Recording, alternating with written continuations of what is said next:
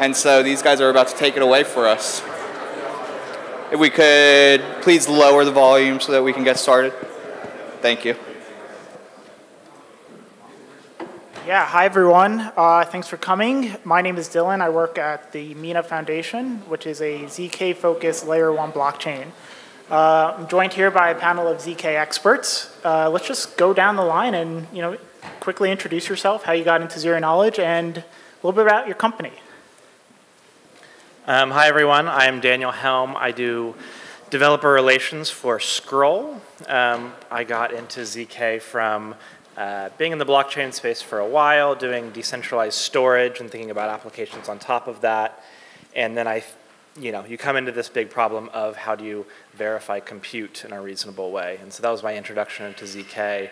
Apparently I'm not loud enough here. So I ended up getting quite excited about use cases as they cross over with blockchain, and eventually found Scroll as the scaling solution for Ethereum and got super excited about the possibilities there. We got a little bit earlier start, but we got Kenny here too from Manta Network. Yeah. Hey everyone, I'm Bruno. I work at Aztec Network. I would say that I spent a couple years around the crypto space and really wanted to work on a project that was, quote unquote, working on something real, like actually working to scale Ethereum, actually working to like reach this final vision of what we think crypto can be for the world. So I found Aztec. All of the other projects on stage are also similarly cool and working on the same problems, but yeah, that's how I ended up at Aztec. Hi, I'm John. I'm the CTO at Veradice. And so we are a security company who works on verifying and securing these ZK circuits. And so I got into the space because I did research into analyzing and verifying things in DeFi. And then we started learning more and more about these ZK circuits and exploring some of the really interesting and difficult to find bugs that can occur in like ZK specifically. And so since we are very interested in developing tools, yeah, we kind of just started working on tooling and finding bugs in ZK circuits. And I mean, so far we've looked at a lot of circuits, including like circumlib, circumpairing, semaphore, and other ones, which I'm forgetting. There's a lot.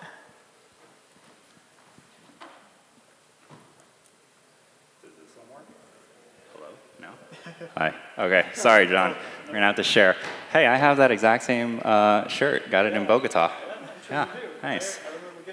Thank you. Thank you. Yeah. I wear it a lot. It's super comfortable. You guys should grab one if they have some.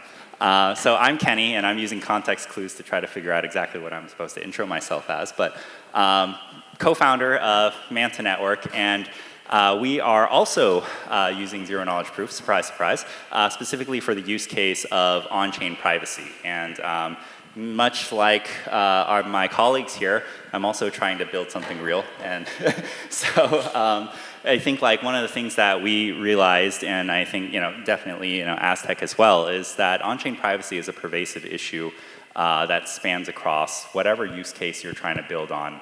That has anything to do with blockchain. And I think that if you look at how things are going to be scaling out 5 years from now, 10 years from now, like going into that space, going to the Web3 world that we hope to achieve, privacy is really a critical piece of that. And so, really proud to be working on something along that line. And yeah, I think like at least us in Aztec, we can agree that ZKPs are the way to go. Yeah. Incredible. Thank you so much for the, just the background on all your projects. Let's start in the beginning. I'd love for someone to kind of set the stage. Zero-knowledge proofs have been around as an academic focus since the 1980s, but really found a foothold in crypto. Can someone just kind of explain how our industry has progressed since Zcash in 2016? Who's the best historian out of the four of us? It's probably yeah. I mean, I can talk a little bit about it, but not that much.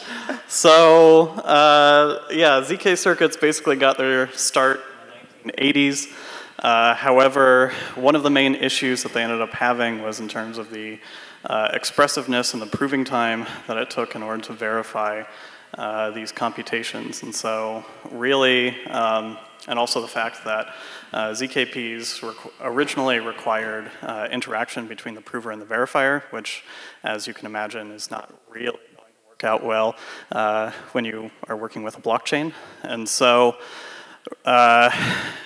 once ZK snarks came on the scene, then which allowed a proof to be generated that could be verified without the interaction between the verifier and the prover, then applications were able to start using them for the Web3 space. And so I think the first application of that was Zcash, and so they jumped in, but one of the problems with the original version of Zcash was the proving time still remained relatively long.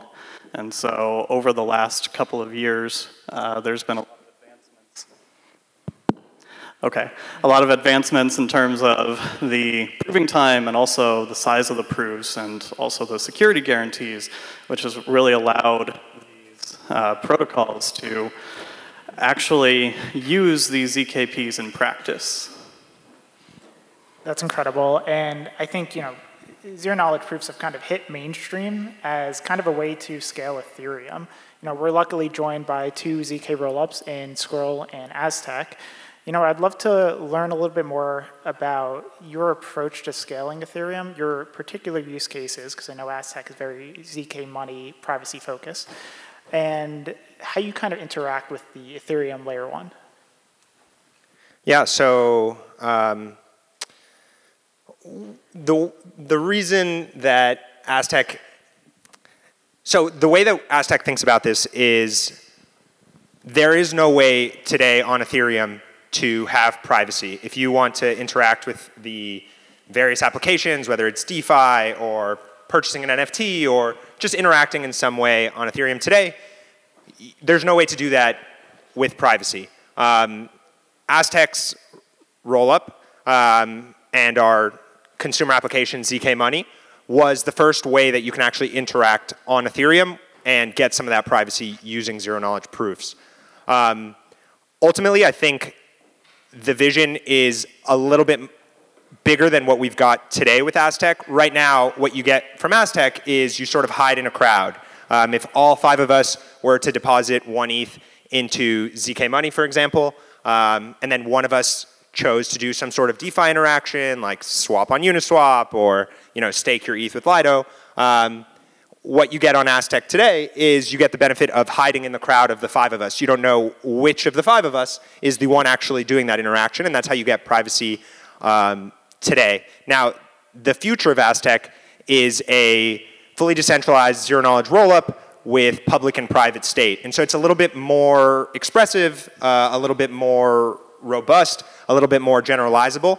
But given the fact that zero-knowledge proofs are developing rapidly, the landscape is changing rapidly, the current iteration of Aztec, the current iteration of ZK Money is sort of our way to demonstrate what might be possible on Ethereum in the coming years. And so I think what we've got today is a really cool approach to demonstrate, yeah, just like how do you get privacy using some of this crazy moon math, using some crazy cryptography. But we've definitely got bigger plans in the immediate future, and the current iteration is sort of like a stopgap as we try to demonstrate what's possible while still pushing the vanguard of like what the next generation system will look like. That's great. Daniel, would love to hear a little bit about Scroll as well, just given the fact that you were trying to create as close a ZK EVM as possible. Is that correct? Yeah. So I think we have a really good contrast of projects for representing the breadth of ZKPs.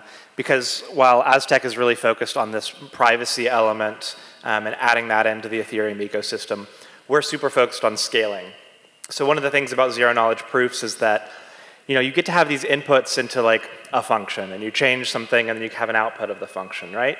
In zero-knowledge contexts, you get 2 really wonderful things. You get one, these private inputs that you can still get your function, and no one has to know, what the private input was, and they can still guarantee that you didn't lie when doing that function.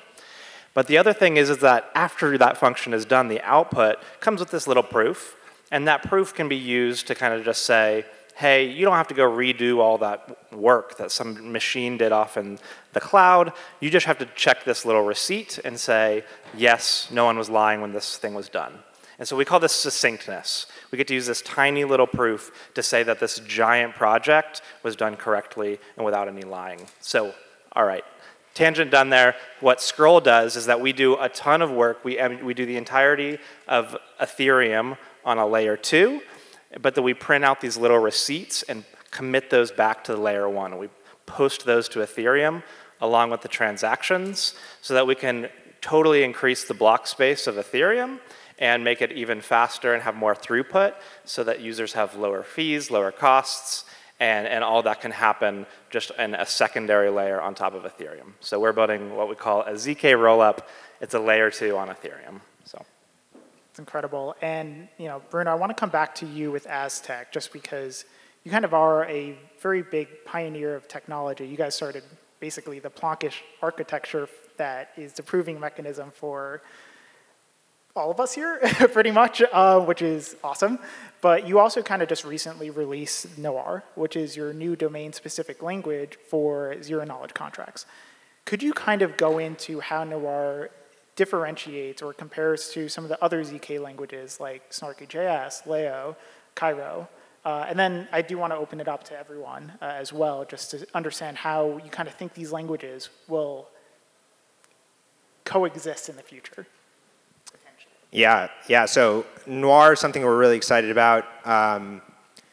One of the challenges, I think, with anything to do with zero knowledge is it's just complex. It's just difficult. It requires context on, foundations of computer science, on higher level mathematics, on, of course, like all of us are using it in a blockchain context, so you need that. And so what Noir is aiming to do is really expand the total market of developers that can write programs that use zero-knowledge proofs. Today, a lot of the languages out there, they require you to have a bit of a cryptography mind. And I think that zero-knowledge proofs have some really incredible use cases that'll be opened up, but we need to expand the pool of developers that can actually just write programs that take advantage of this crazy math, but don't actually have to know the crazy math.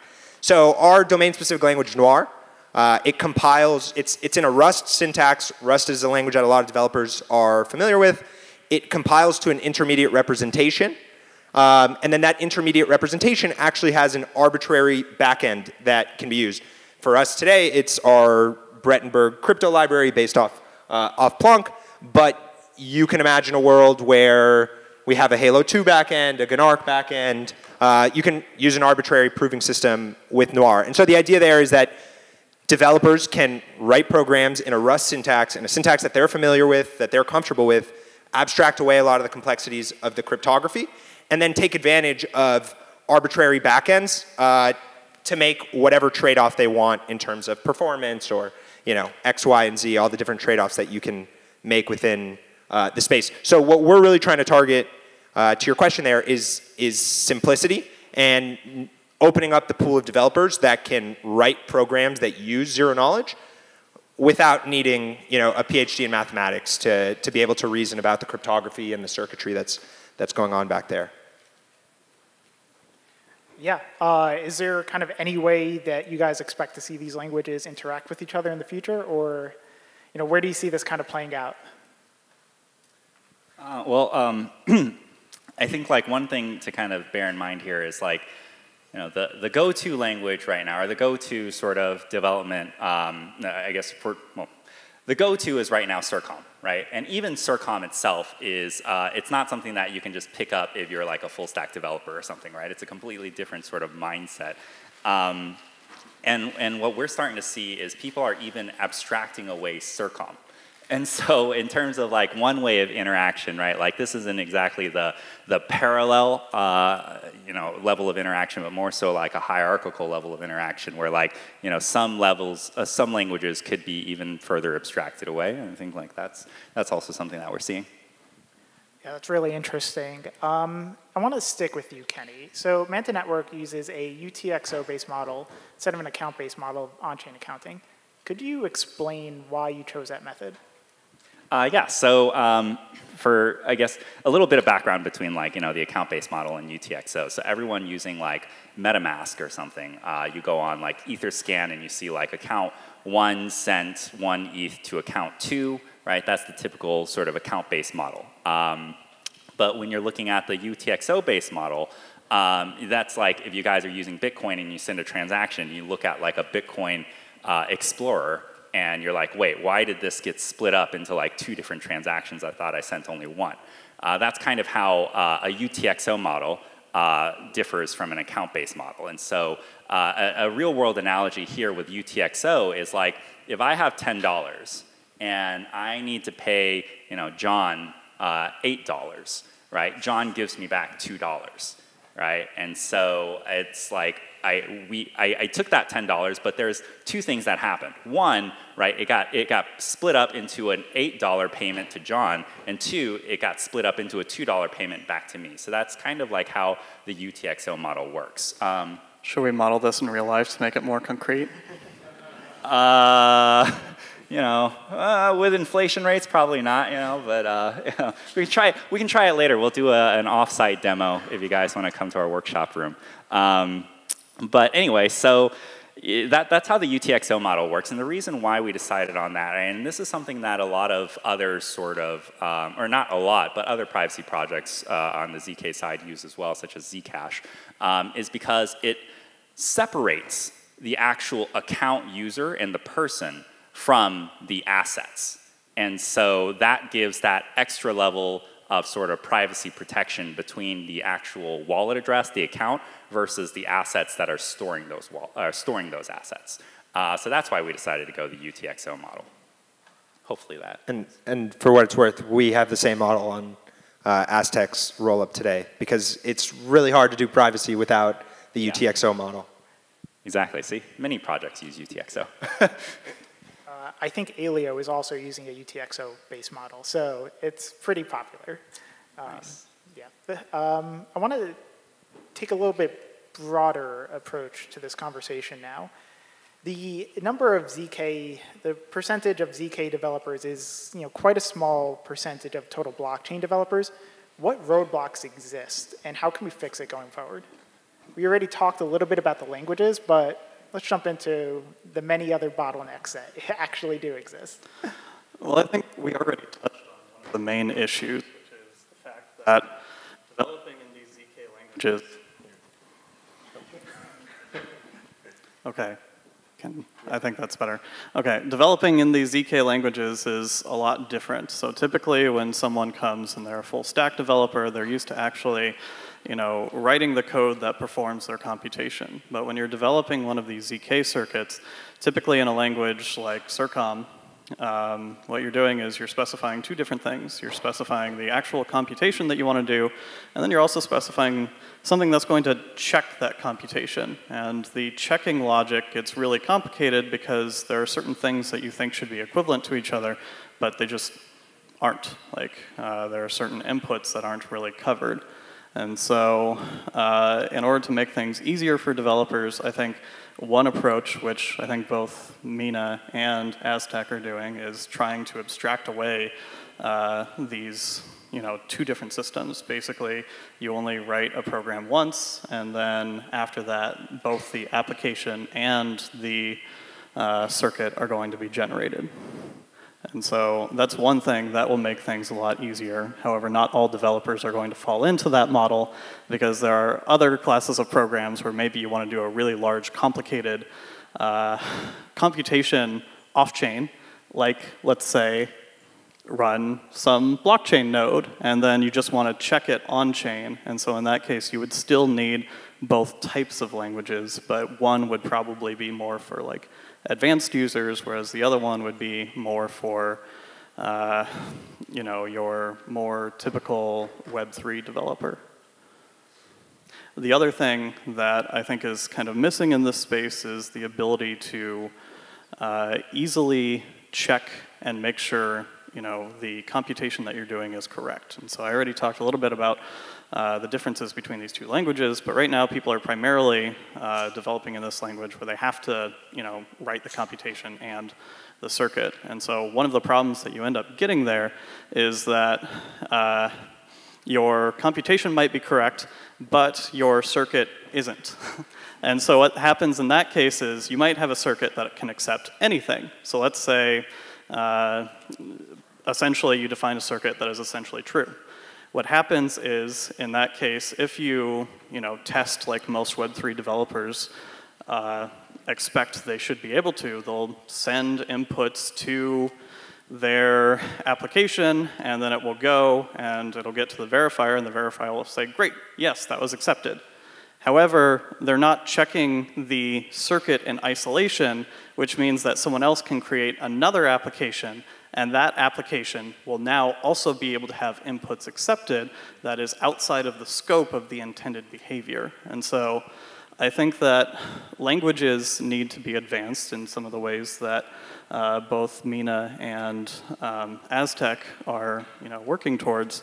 And I think tooling needs to be advanced to make some of these assumptions that are being made within this domain more explicit, and to be able to more easily find some of these problems that occur. I might build on that to one other aspect, which is I think just like you build these languages so that developers can use them, and I think the accessibility to developers in the ZK space is super rough right now. I think I'm really looking forward to a time where, I don't know, there's a lot of good, strong mental models about building ZK applications. There's educators like that we've seen in Web3, like Austin Griffith and Build Guild and all these people that are able to go and advocate for like layman developers and not the PhDs in mathematics. And I think the abstractions with languages are one of those things, but also telling stories about how to build up mental models for designing these applications is going to be really important. Definitely. I mean, those are all great points, and I think just broadly speaking, just generally in the blockchain, getting consumers to actually adopt it, we need to abstract away any kind of complexity in order to get developers who aren't PhDs to kind of come in and actually build ZK apps or build within zero-knowledge proofs. We need to really improve our tooling aspects, and just think it would be extremely important for the growth of our sector. I kind of want to talk a little bit about where you see zero knowledge kind of going in the future, and what kind of use cases do you see beyond just payments or scalability? Yeah, I think the obvious one is when you first hear about like, why would you use a blockchain? People will say things like, well, your bank, you're censorship resistant, so your bank can't stop your payments, or you have these cross-border payments that settle instantly, and like, that's so cool. I think that's only gonna reach a point of mass adoption when my grandma in Argentina receiving my crypto payment doesn't tell everyone exactly how much money she has in her crypto wallet, right? We can't expect Goldman Sachs or JP Morgan to start putting syndicated loans on the blockchain if everyone can see like the details of their syndicated loan. It's just not reasonable. It's just blocking our adoption is privacy. And so zero knowledge, like just putting privacy on Ethereum immediately makes it a lot more approachable by the general public.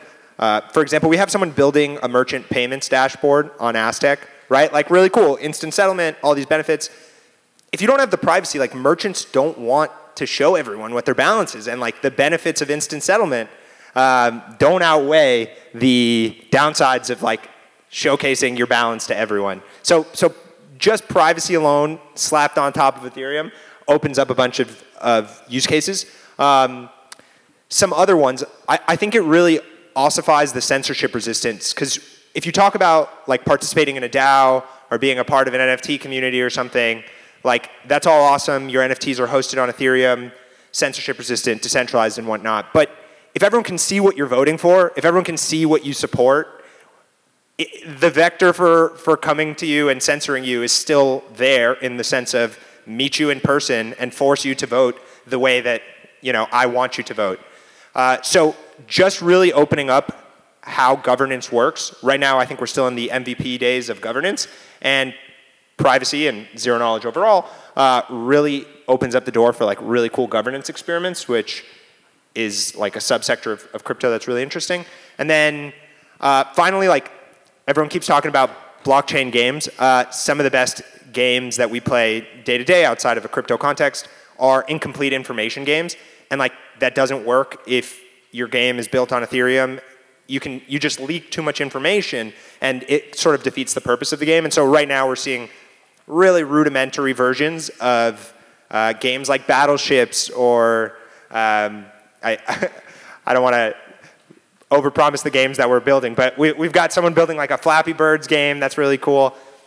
As zero knowledge gets more performant, as it gets more ubiquitous, as it gets easier to write these zero knowledge programs, hopefully in Noir, I think ZKPs will open the door for like the reality of cool blockchain gaming, even if we admit that a lot of crypto is just a casino. Like, awesome, let's put poker, let's actually do decentralized poker, but you can't do it if you're showing everyone what your cards are, right? So I think it opens the door to a lot of cool applications. I think I said payments, governance, and gaming. I'm sure you guys will add a couple more. I'm happy to go. So first, can't wait for ZK Flappy Birds. That sounds awesome. I think another thing, apart from like specific use cases, is something broader, and it's a problem that we all talk about. It's user experience, right? Like, we're always like, oh, why can't we get 1 billion users on Web3? Why can't we get like 100 million daily active users that a lot of these top tech companies are getting?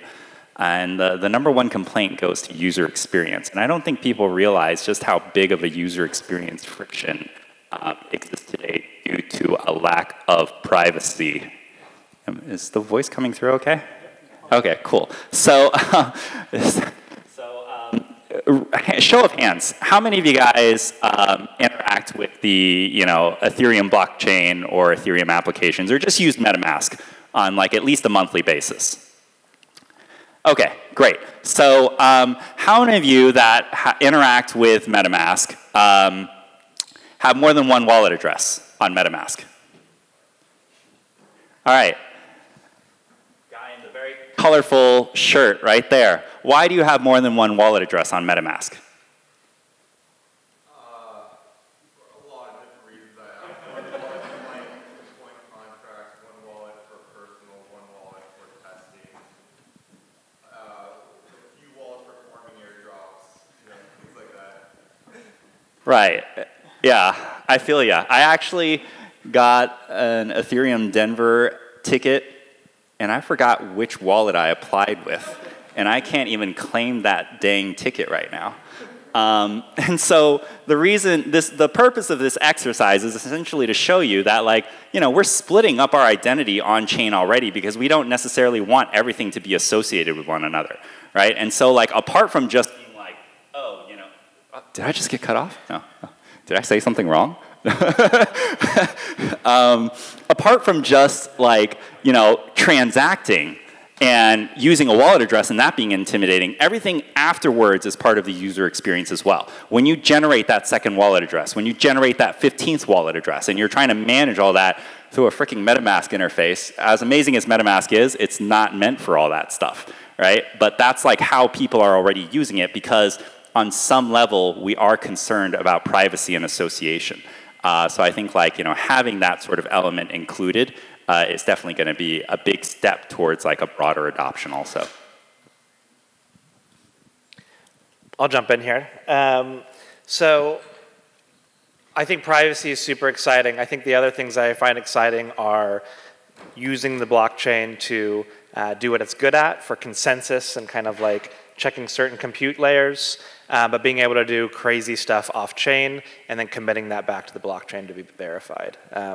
So I'm not just trying to shill the narrative of Scroll a little bit, but I think that we'll see a lot of really cool stuff for decentralized storage, really big data sets that big computers have to do stuff over, but they're able to provide these proofs and still do on-chain commitments for those items. I think indexing is going to be super exciting. All sorts of stuff where right now the decentralized web, I think, is not yet able to flourish because of the speed and capacity of blockchains as they are right now.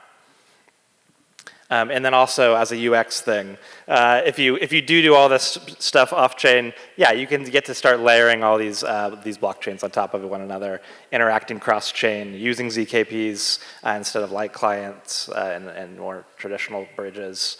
And so there's a lot of really cool things that are going to open up, and I'm hoping that the developer experience doesn't get more fragmented, but we can kind of like keep coalescing around. I don't know, the developer tools that are maturing and that people are excited to be building with. So, yeah, this tooling kind of goes hand in hand with just kind of the industry adoption, industry growth, and just generally pushing other narratives as well. So, you know, at MENA, we're doing a lot of work on the ZK KYC space, which could hopefully produce a nice little database of regulated entities, which kind of brings me into my next question, the dreaded question, sorry guys. How do you manage privacy-related tools with compliance and regulatory issues? I'll go for it. I'm used to answering this question, so it's all good. Yeah, I think in the short term, the response is that what you want to do is you want to make it really difficult for bad actors of any sort to use a system, really create practical deterrence where your average user can still utilize the system and get the benefits of privacy, but bad actors are either unable to use it outright or have to go through some very challenging hoops to do so, and so the impracticality makes it infeasible for them. In the long term, one, we need our regulators, both at home and abroad, to do a better job communicating with the space and figuring out how to prioritize legislative goals while not stifling innovation. I mean, I know we could do a full panel on that on its own. And in the long term, the truth is the approach to any regulatory, any fears of regulatory bodies is true credible decentralization. That's why you can't shut down Ethereum. It's truly credibly decentralized. You can go put Vitalik, you can go grab Vitalik if you want. He has no red button to turn off Ethereum. And if we want to create systems that are truly censorship resistant, what we need is credible decentralization. And frankly, all of our projects and everyone in the crypto space needs to hold each other accountable to that credible decentralization. With zero knowledge specifically, it's very difficult because a lot of these systems are still being built. You're building the plane as you fly it, or whatever the saying is. And a lot of this cryptography research and development is still ongoing.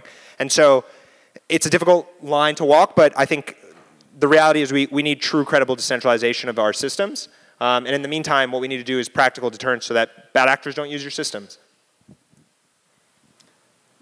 Agreed. And I think, like, you know, the approach to privacy that we see today, especially on-chain privacy, I want to set the stage for you. The year is 2012, and you are in your basement farming Bitcoin, mining Bitcoin, and you go outside and you tell your friends, hey, I'm mining Bitcoin. And your friends say, are you trying to buy drugs?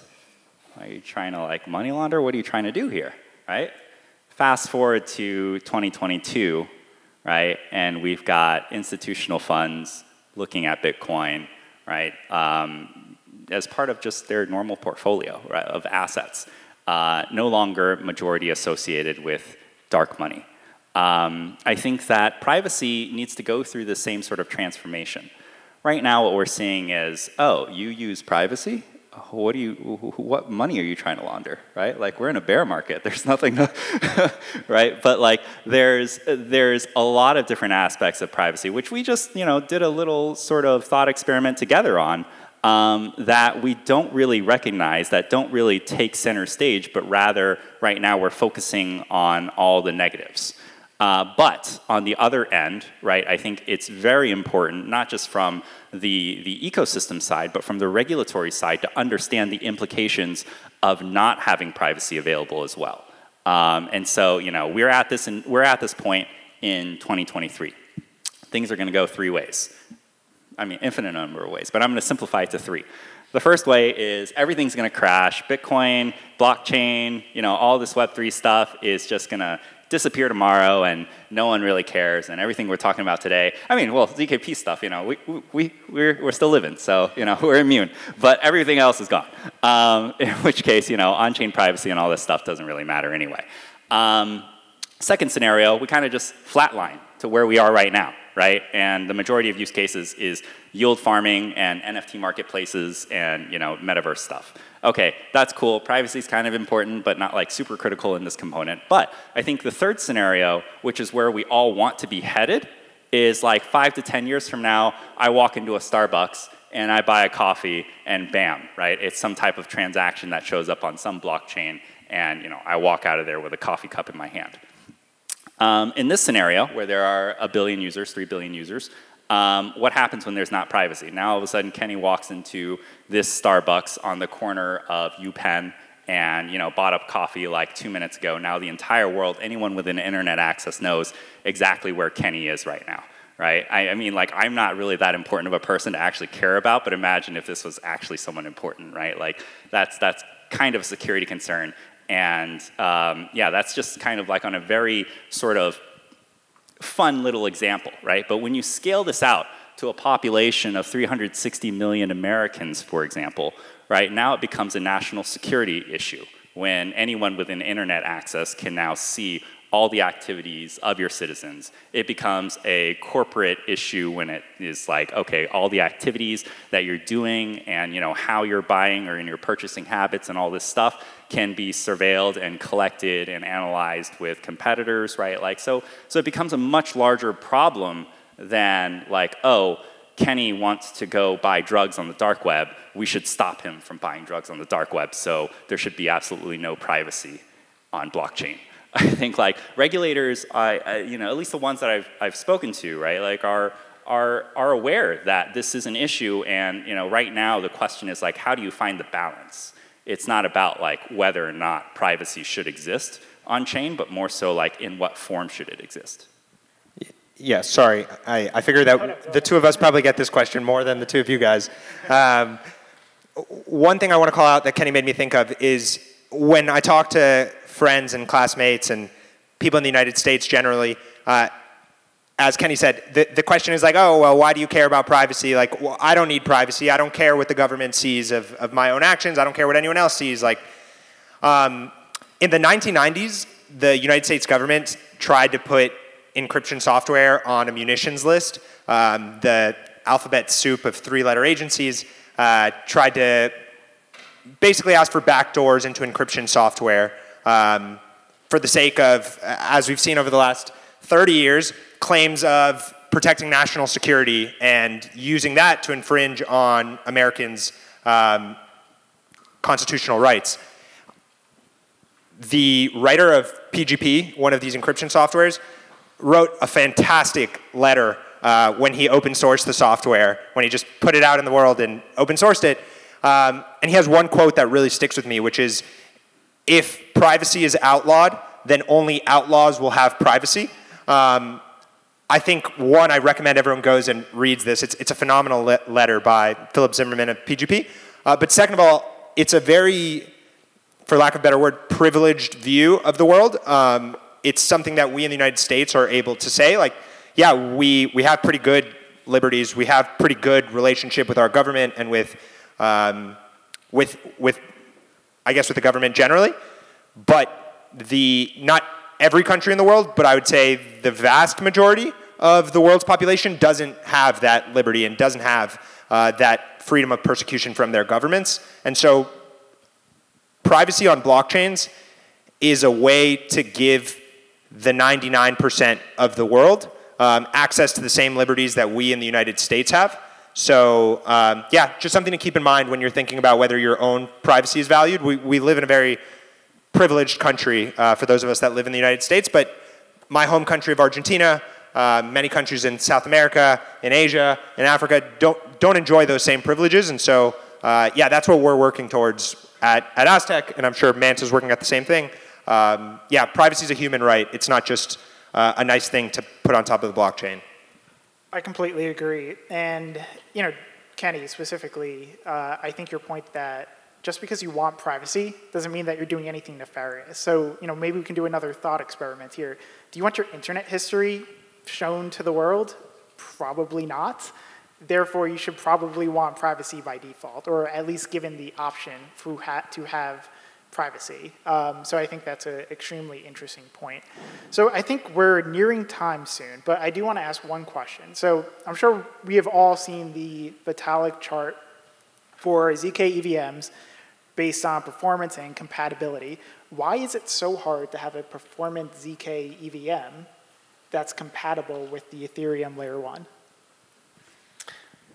Because a lot of the things in the design for the layer 1 like codes and the opcodes are not efficient with the math of ZKs when you get in there. One kind of classic example is the Kekak hash that gets used a lot. There's other hashes that work really well and gain a lot of benefits in the ZK space, but those aren't, you know, natively there. And so what you'll see is that ZK teams, in order to make these problems tractable even, like we run provers that need almost a terabyte, well, we've gotten it down, but at the time they needed almost a terabyte of RAM on one machine to be able to generate these proofs. And so obviously these problems are very complex at the moment, and so to make these things more tractable, you can go in there and kind of swap one hash function for another one where it works in the ZK context. And so you see examples of this across the EVM that can change that. Awesome. And as it relates to just kind of evolving the ZK hardware technology space, how do you kind of think about trusted setups in the future? Is this something that you think will go away, or is this something that you think is kind of a requirement and hopefully people aren't doing anything nefarious within the trusted setup?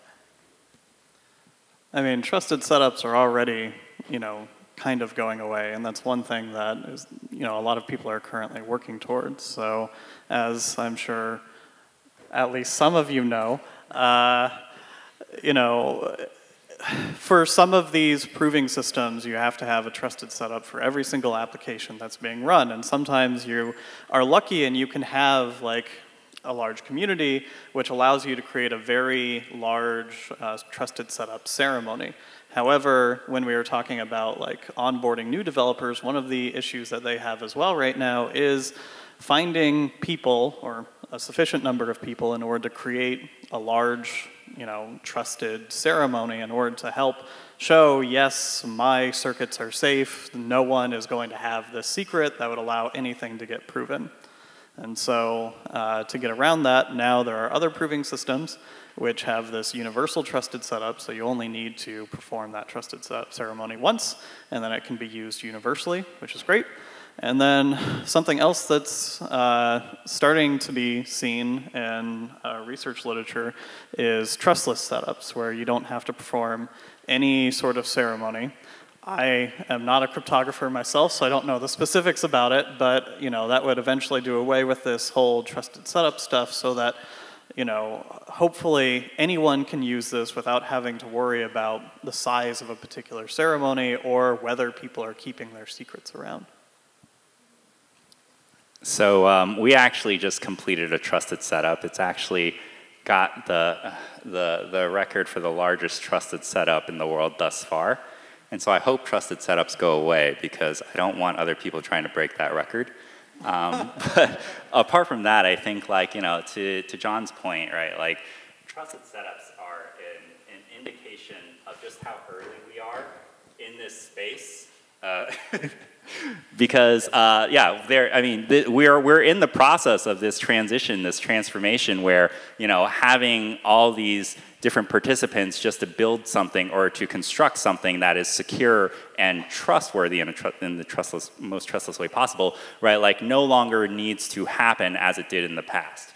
I think we saw, Zcash recently shifted away as well, right? Like they don't really need trusted setups moving forward also. And so, I do think like this is a good indicator and also overall amazing for the space because it just speeds up or reduces the friction for development and deployment. I think that's our time, and honestly, this has been extraordinarily interesting. And my key takeaway here is that we're going to get Flappy Bird on the blockchain. So I'm holding you to that, Bruno. And thank you so much for joining.